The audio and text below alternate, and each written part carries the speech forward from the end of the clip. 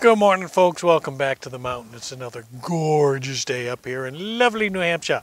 So, what we got today, we got a little bit different of a video for you. We're out here with our Kioti CK2610, and we have to do the 400-hour service on it.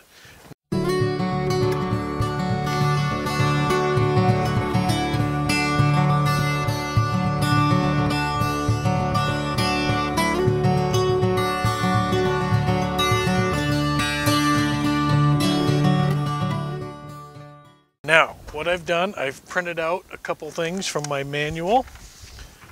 Well, okay, I kind of copied them because I don't want to get oil and grease all over the stuff in my manual. So, stuff we have to do at 400 hours. I don't know, you can't probably read that, but we have to do things like transmission oil, front axle oil, engine oil filter. So, the transmission oil, that's the hydraulic fluid. The hydraulics run on this tractor, runs the transmission as well as the front end loader. So it's like 5.8 gallons of hydraulic fluid that we have to swap out, plus 2 filters, the regular hydraulic and then the high pressure filter. So we're going to do that today too. We're going to do the fuel filter, the engine oil, and the oil filter. Things we're not going to do today that are supposed to be done is the front axle. The reason for that is because right down in there somewhere I have seals that are leaking on the front axle. That's going to be fixed next week under warranty, so they'll have to do that then anyway. The coolant was just done. We had a faulty water pump on it, so they had to pull that, and they just did the radiator fluid then. That was all done at the dealer. It's going back to the dealer for the front axle. I will give a shout out to my dealer, Batchelder Sales in Lebanon, Maine. They've been awesome dealing with this tractor. Any issues, I call them, they take care of it right away for me. They're very personable people, very nice people. If you're in our area and you need a Kioti, that's where to go. Batchelder Sales in Lebanon, Maine. They didn't ask me to do that. I just did that because they've been good to me, so I'm going to be good to them. So, I have our fluids and filters ready to go. So this is what I'm using for filters and fluids. The Traveler hydraulic fluid I get from Tractor Supply. My filters are right here. I have my 2 hydraulic fluid filters, engine oil filter, and the fuel filter. I'm using Shell Rotella T. I've got the T6, the 5W40 right now. This tractor takes about 1.5 gallons of engine oil. It takes a little over 5 gallons of hydraulic fluid. The area I'm in is not quite level, so I put 2x6s under the wheels, and now she's almost perfectly level. So I'm going to get some cardboard, put it under the tractor, and then we're going to start draining fluids. Yay! Alright folks, here we are under the tractor. Now here's the back wheels, the back end, and underneath is that big plug right there, which is approximately 30 millimeter. If you have a Ural, you have a 30 millimeter wrench in your toolkit. If you don't, you can either get a 30 millimeter or you can get a big old crescent wrench, an adjustable wrench, and that would probably work just fine. So that's where we're going to drain all the transmission fluid, i.e. the hydraulic fluid is going to come out of right there. If you come right up here, this is for the clutch. Once you drain, you can drain that, and then you can check for water in the clutch, make sure it all drains out. And if we turn around to the front of the tractor, this is the underneath, this is the oil pan. You have 2 17 millimeter plugs there, so you can take them out. So I'm going to switch cameras now to the GoPro, and we're going to go ahead and get started. But this is your drain plug right here. So we're going to get a drain pan and put it underneath. We're going to get our 30 millimeter, which once again comes out of your Ural motorcycle kit, which I'm sure everybody has. We're going to go ahead and take that off. It's not on there very tight.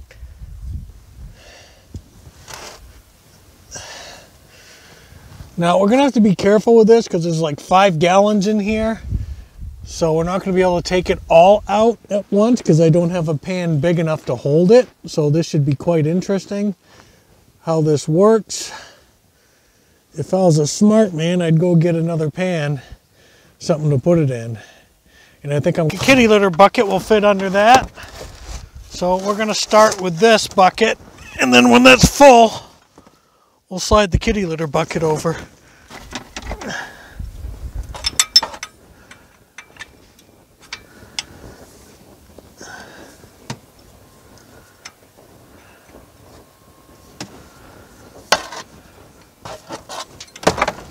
Okay.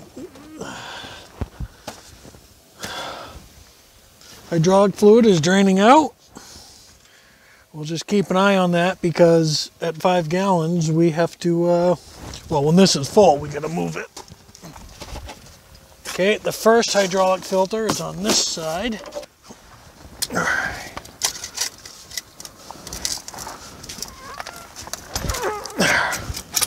Wow, that was easy.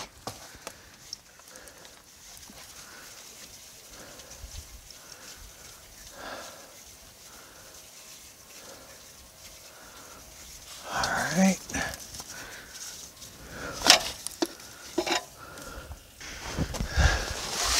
And this side would be the high pressure, the orange one.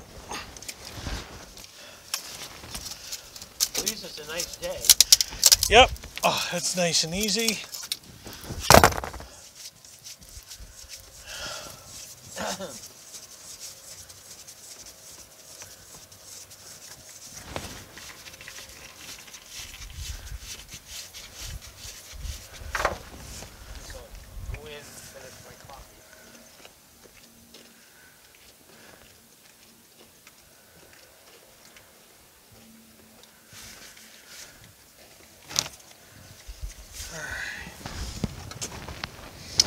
Now we'll go ahead and take out that clutch bolt that we were talking about before.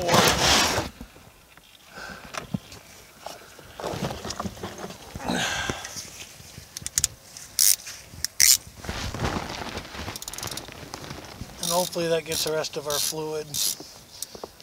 A lot of the drain plugs in here, they have orange paint on them, like this one here.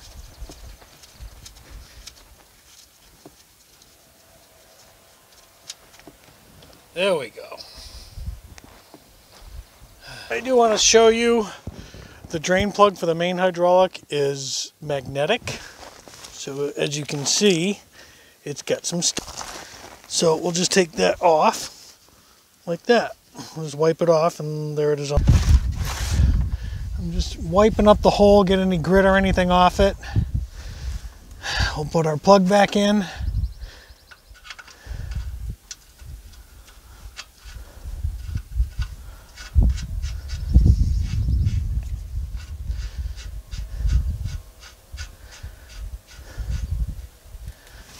Wipe off the excess. Get your 30mm wrench from your Ural toolkit and tighten that up. I don't want to crank it too much because it wasn't very tight before, but that's good enough. It's pretty much one grunt, meaning you pull it, go, there's one grunt tight. That one's good. Over here, put the clutch plug back in.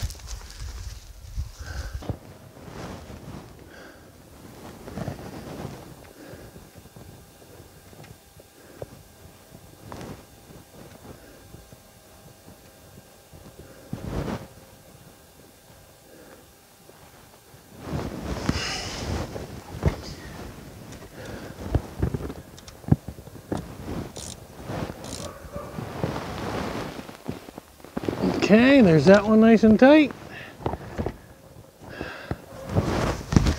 Now, before we put oil in, of course, we got to put filters on.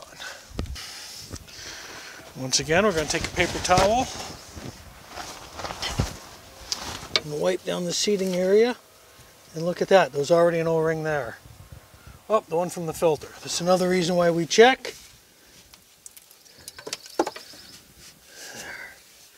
I'll wipe that down real good. Make sure there's no crud. We'll put the filter on.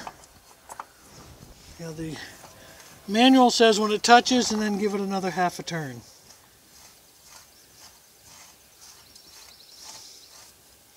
So there it touches, and we'll give it half a turn. I actually need the wrench to do that. And there we go. Paper towel, we'll wipe that down real good again, like the other side. And we'll screw on the new filter.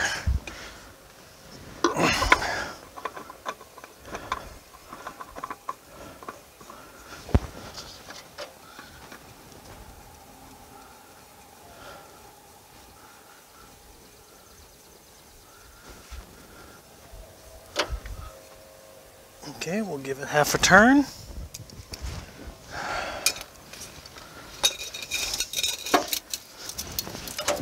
A quarter.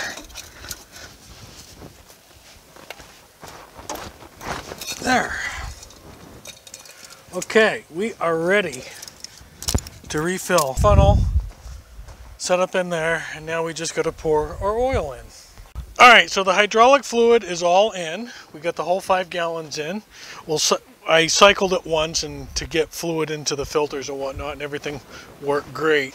Now we're going to go ahead and drain the engine oil out of here. I showed you before, there's 2 plugs.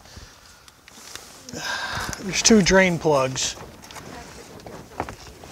Can you see them? Yes, you can. They're right there. So we'll go ahead and take so we'll go ahead and take them 2 out.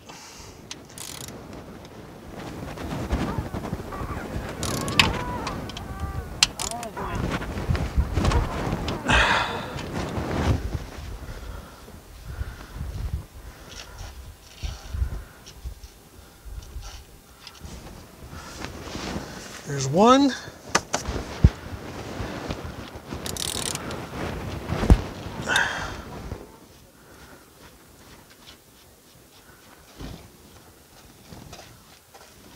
And there's the other. So we'll let that drain. So while that's draining underneath, we can go ahead and pull the oil filter, which is on the right side of the engine.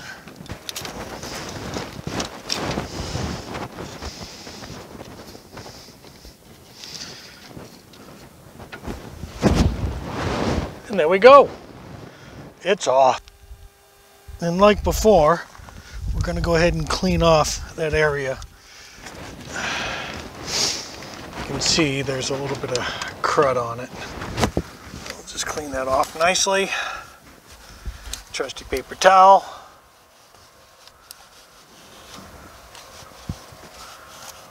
There we are. Remember, it's the sound of a satisfied mow. There we are. New Kioti filter. And we'll put oil on the seal. We'll put a little oil on the seal like we did the hydraulic. And we'll screw that on.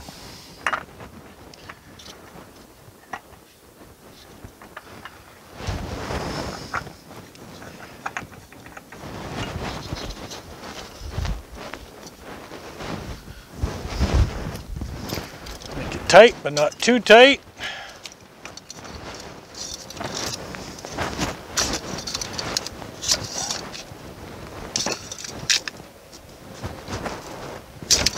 Okay, on, everything's wiped up. Now we're going to go ahead and we'll put our 2 plugs back in the drain pan. Or we're going to wipe up the holes. Just wipe off our drain plugs.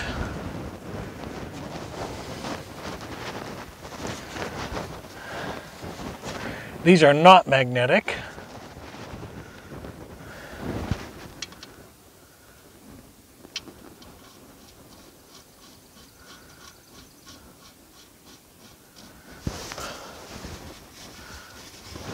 Okay, wipe off the other one,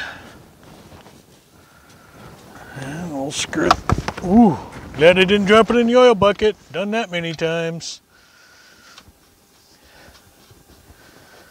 Go ahead, screw that one in. Wipe off the excess oil again.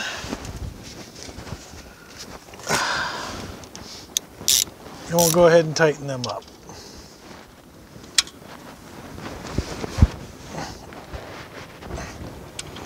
Not super duper tight, maybe half a grunt. Go ahead and wipe everything off.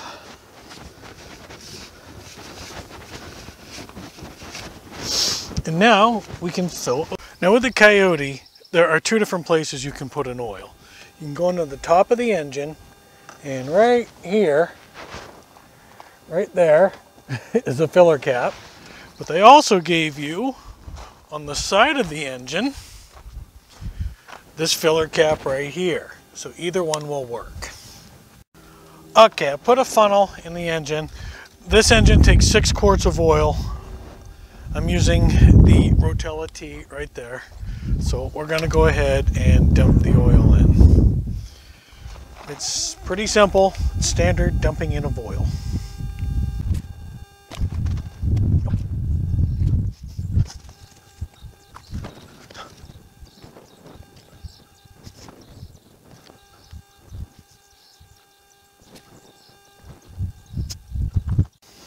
And there we go. We just put 6 quarts of oil in there. We'll go ahead and we'll put our cap back on.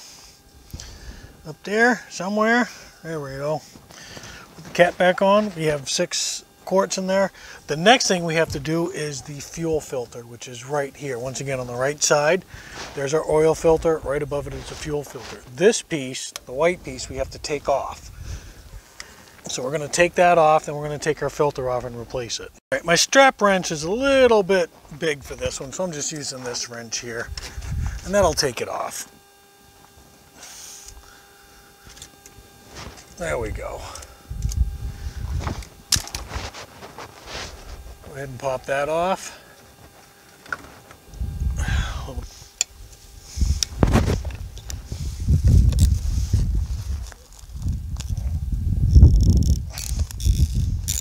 This piece has to go on the new filter. They don't give you a new one. Good. With some oil. Go ahead and put it back in here. Now we're going to go ahead and screw that onto the new fuel filter. Make sure that O-ring's seated good. We'll screw that in. I'm just going to do it hand tight, because it is just plastic. And maybe we'll give it a little snug. There we go. We'll put some oil on this gasket, and then we'll go ahead and put this filter back on. Wipe that real quick. And then we'll go ahead and put our new fuel filter on.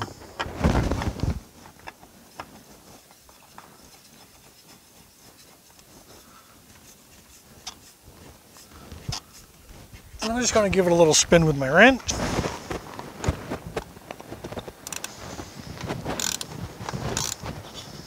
Yeah, that should be tight enough. So that should be it. A few pumps to prime it. All right, I'm going to clean everything up underneath, and I'll be right back, and then we'll fire this thing up. And there we go, folks. We got all the hydraulic fluid changed. We have the engine oil changed. We have the fuel filter changed. Things I didn't do today, like I said, was the front axle, because that'll be done next week. The radiator fluid was done like a month ago, and greasing I do all the time anyway, so she doesn't need that today. Now, everything's in there. We're going to go ahead and fire it up and see what happens. I'll put you over here. You can watch. Let the fuel pump do its thing. Let's give her... Whoop. There we go.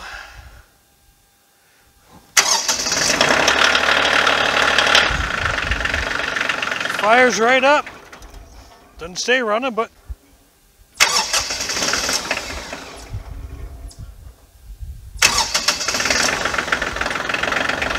there we go.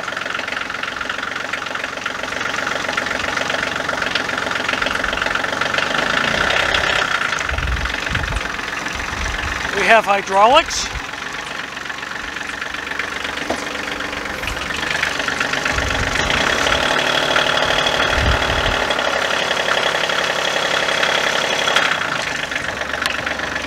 We're going to go ahead and check for leaks.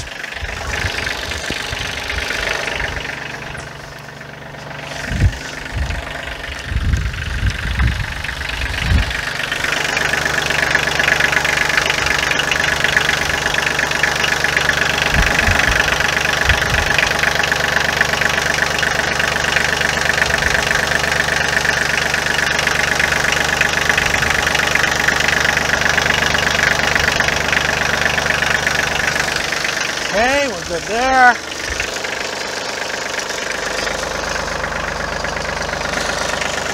We're good there.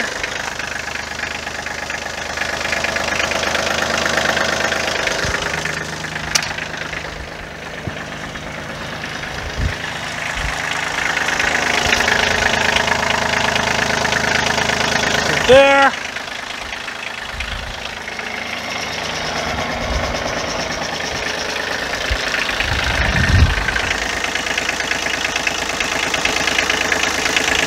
Everything's looking good. Alright, so now we'll shut it down for a minute. We'll check our fluids and see, and then we'll take it for a spin. Your oil dipstick is on the right side, right under the filler. Everything's got bright orange caps where you check things. Kind of like that. So we'll go ahead and pull our dipstick. And we'll wipe it off and put it back in, but so far it looks really good.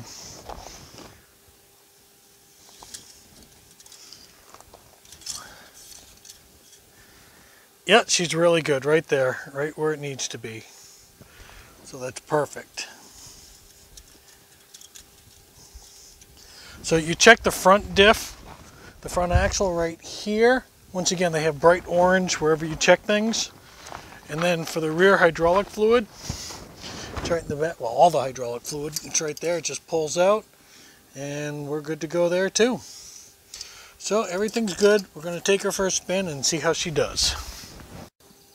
All right, let's go.